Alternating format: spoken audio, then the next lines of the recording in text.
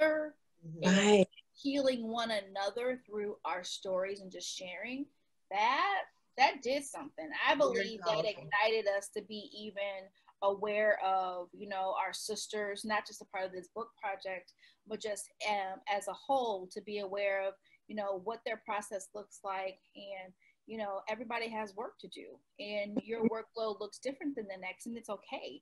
But having that circle of women that, you know, you're not alone, it does something to you. It ignites you to even put your feet to the pavement and really, truly do the work to be free. Yes. Freedom is our birthright. Absolutely. Absolutely.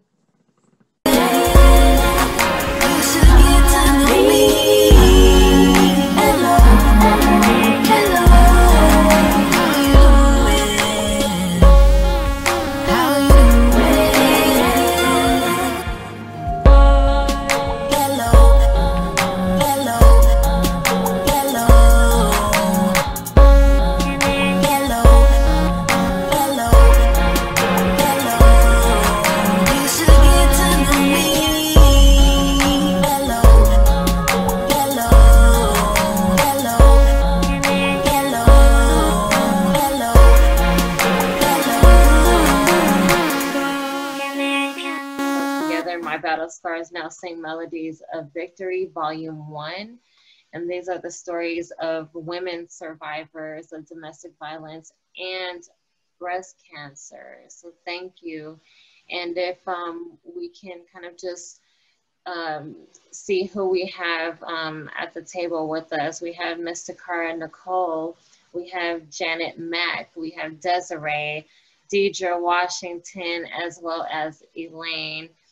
So thank you for sharing this space with me. And so I'm Tocarra Nicole. I have a publishing company and apparel line, and also I'm a life coach.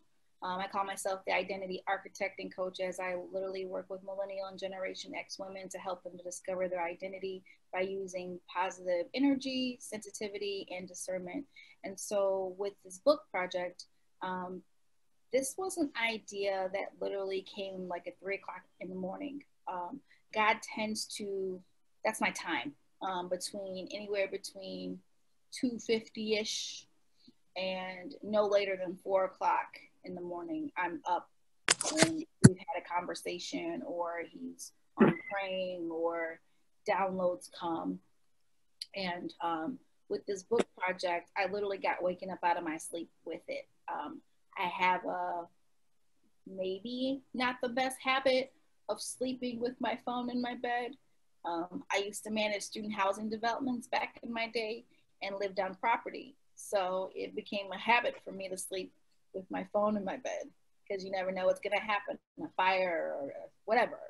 And so that mindset is still with me. I get fussed about it from time to time from my significant other, because notifications go off, you know, people like to email you at 3 o'clock in the morning and all that good stuff. But anyways, this morning that I had this idea, it was perfect because I literally put it in my phone, and I was kind of puzzled about it at first, being very honest. I said, my battle scars sing melodies of victory. I said, okay, God, what do you want me to do with this? And he said, this is a book project. I said, okay, God, for who? And he said, it's going to be in different volumes. I said, okay, where do I start?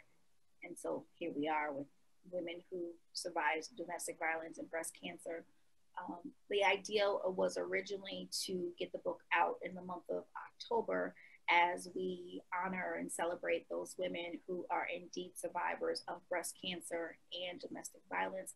However, God took it a different way. And so just thankful that I did not lose momentum when God took it a different way.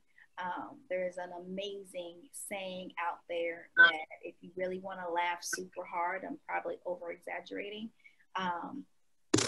think that your plans are going to work over the plans of God, right?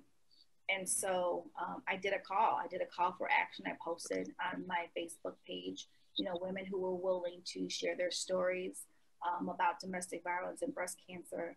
And at first it was a large number of women who came to the table with just domestic violence. And it blew my mind, because If I was to go back on my Facebook page, I had so many women chiming in for days, no joke. Hey, me, I would love to share. This is what happened to me. And there were some days where I literally cried because I said, you know what? This is something that happens more than we talk about. We're aware of domestic violence, but a lot of times we don't, that's it. We're just aware and we move on. We really don't take the time to get to know people who've actually gone through it, and what that looks like from their eyes in reference to their mindset. Just all of that comes with being in a domestic violence relationship. And so I found these women, and to this day, Deidre and I don't know how we connected on Facebook. We sat and tried to figure it out. We were just like, oh, praise Jesus. I don't know how I connected with Janet either. I don't remember where that came from.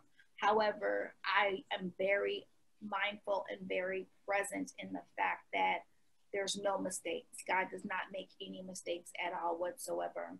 And so I'm so elated to be able to have worked with these women and continue to work with these women. We have more work to do together as a sisterhood, to be able to really come together and help other women and men understand domestic violence, because a lot of times when we talk about domestic violence, we talk about it from the woman's perspective. However, I truly believe the more and more that we share, we're going to be able to change the minds of some of these men and not understanding when they put their hands on a woman, what does that mean? And even when some women put their hands on a man, what does that look like? There's a lot of men out here who are silently suffering because they have to, because they're big and they're bold and they're strong and they've gone through these things, but I'm a man. How can I tell the world or even my friend, my neighbor, or my colleague, whomever, that I'm in a domestic violence situation and I'm letting this woman beat on me? I'm letting this woman talk crazy to me. So all these other things, because when we think about domestic violence, we automatically think physical. It's bigger than physical. A lot of it has to do with mental, psychological. The words stick with us more than anything. So thinking about your battle scars, taking them and shift them into melodies of victory simply means that we're here to literally tell people our stories and allowing our melodies be the voices that we have to empower other people. Right.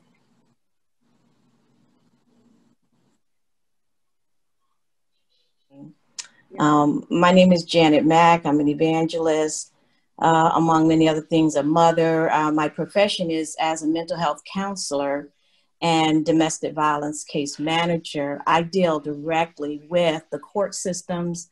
I deal directly with the victims who are coming straight out of their battered situations, now in counseling or now in my shelter, seeking support and help. So when they come to me, in my office, I do a lot of one-on-one counseling, and I just recently completed in December of last year my domestic violence advocate certificate here in the state of New Jersey. And I had the pleasure of meeting some very strong men. And I'd like to introduce those who have been victims of domestic violence as strong men for one reason. We know physically their brute strength can overpower a woman. But many of men whom I've interviewed and talked with from a domestic violence support standpoint, they have shared with me they choose not to hit a woman. Part of it is their upbringing. Many of them were very close to their mothers, and their mothers taught them never to hit a woman.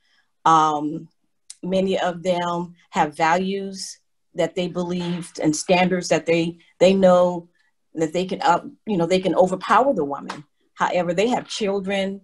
This one particular man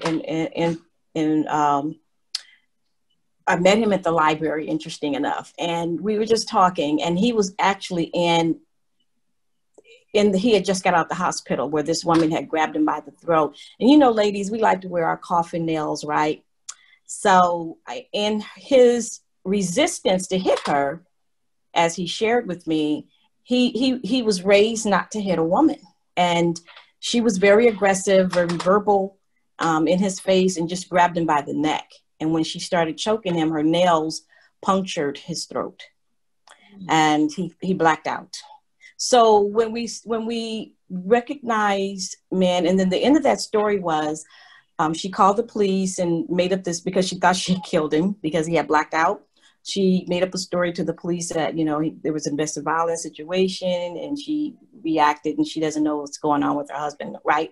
Police gets there, they assess the situation, he says, and she's told this story. He's in the back of the room. He's come to himself now, and he's in the back of the room, and the police comes and grab him and arrest him, and getting ready to arrest him. And he's like, "What's going on? What's happening? Why are you here?"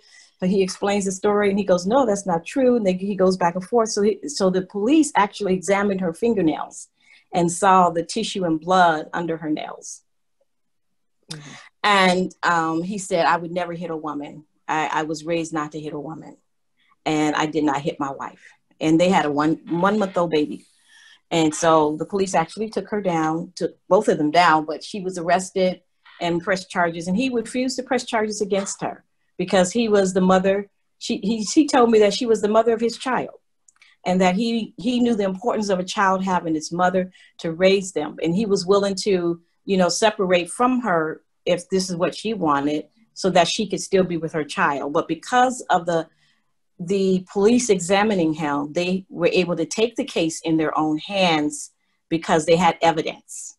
And this is what we want to help educate and empower and let people know, that now the new laws on the books and the new methods in which the police department are being trained now on domestic violence, it doesn't matter who's the batterer anymore. It's a level playing field. And the laws on the books go such as that. Whoever is the aggressor is the one who will receive the punishment, if you will.